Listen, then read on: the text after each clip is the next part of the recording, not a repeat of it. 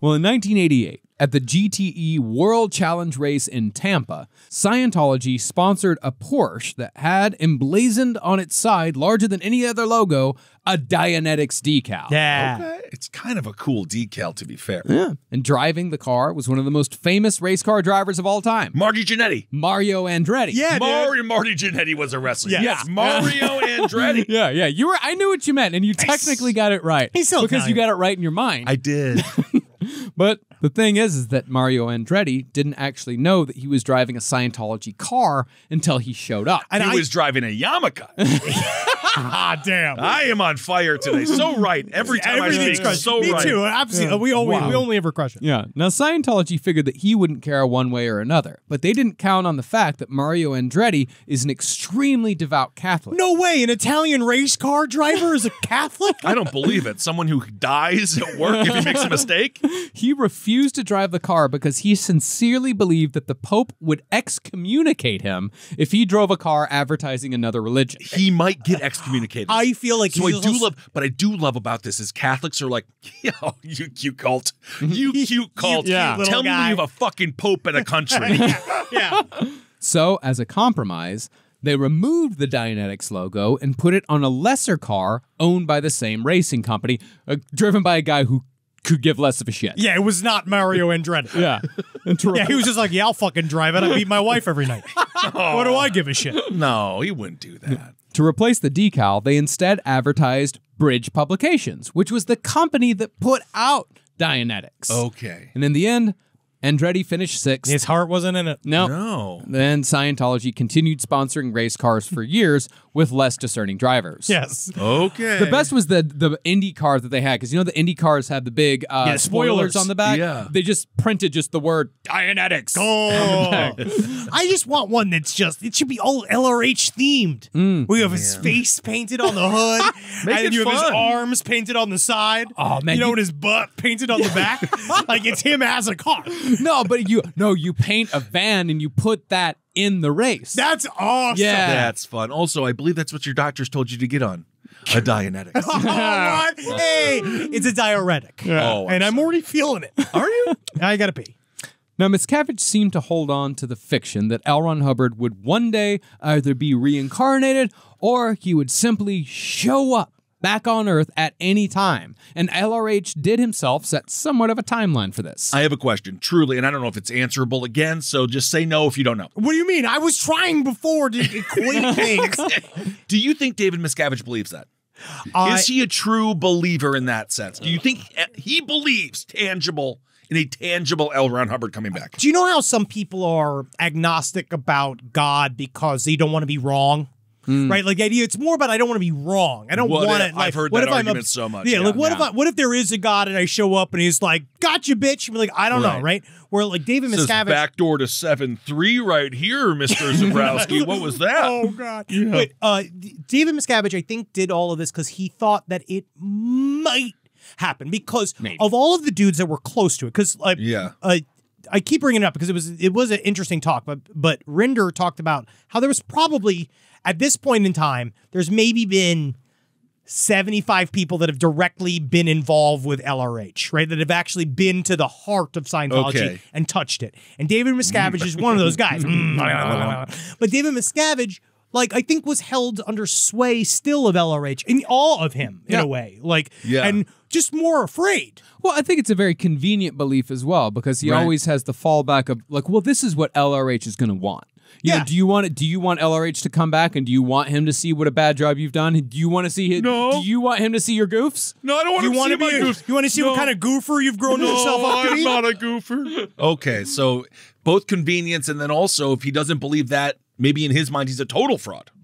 But if he does believe it, I guess in his mind he's not a fraud. No, I don't think he cares whether he's I don't a fraud think or he not. gives a living shit. Yeah. Okay. Well, from what Scientologists deciphered from Hubbard's rambling lectures, he was supposed to return to Earth 21 years after his death. But unless they've been keeping him in isolation with Shelley Miscavige since 2007, I don't think he's coming back. Well, he's not up to snuff now. because he actually he hasn't been doing the proper auditing. So yes, he is actually at the RPF right now, scrubbing the floors. LRH? Yeah, LRH. Yeah, he actually didn't really cover it. Yeah. Actually, I'm really curious because the 21-year clock that he started, because that's what once he went through all of his writings, because LRH.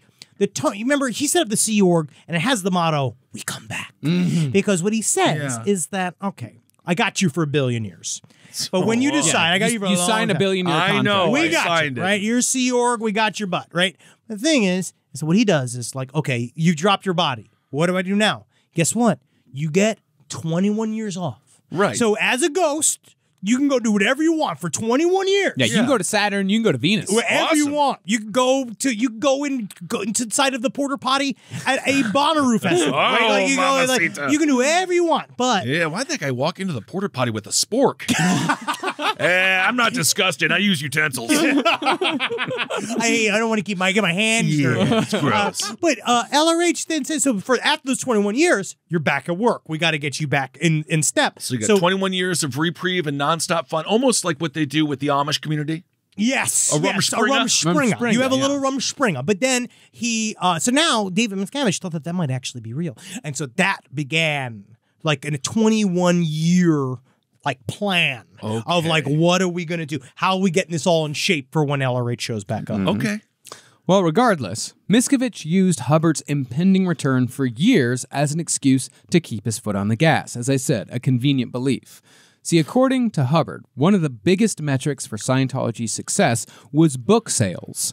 So, under the guise of this is what LRH's reincarnated form is going to want upon his return, Miscavige continued printing new editions of the Scientology backlog. Then he ordered all Scientologists to purchase every new edition like a college professor who uses his own book for his course. He learned that the way to make extra money within Scientology is to make me give me back the money I've just given you. Now, by the early 90s, Scientology was starting to get a bad enough rap where the inevitable journalistic investigations began. It's unbelievable. It's fucking unbelievable. That's more of a Regis Philbin, I think. In 1991, Time magazine published an article that detailed just how destructive Scientology had been to many people. Now, Scientology had been somewhat prepared for this, having already hired a PR firm named Hill and Knowlton in anticipation of the inevitable hit pieces.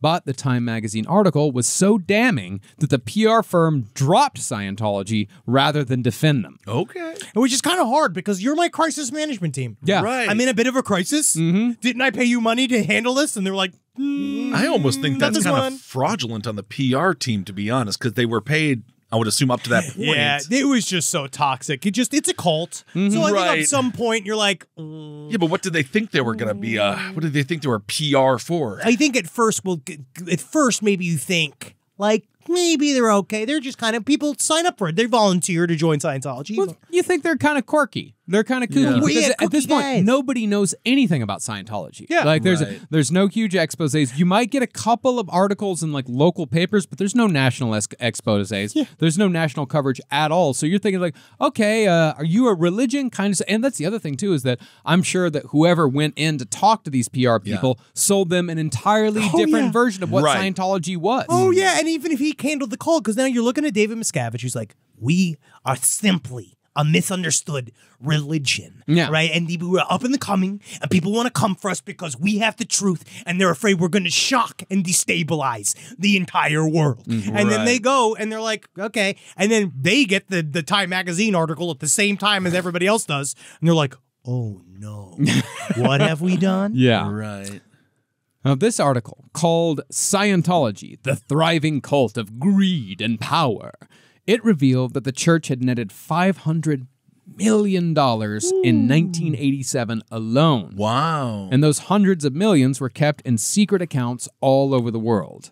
This was also the first time anyone had publicly talked about the blackmail Scientology held over John Travolta concerning his sexual orientation. Poor man. I feel bad for I feel John Travolta. really bad. I mean, we talked about it on page 7 for many, many years. Yes. I'm very sympathetic for John Travolta. Except for he let the son die. But Well, I mean, That's a whole That's thing. a whole thing. That's a whole thing. You know, That's but that's his right as a father.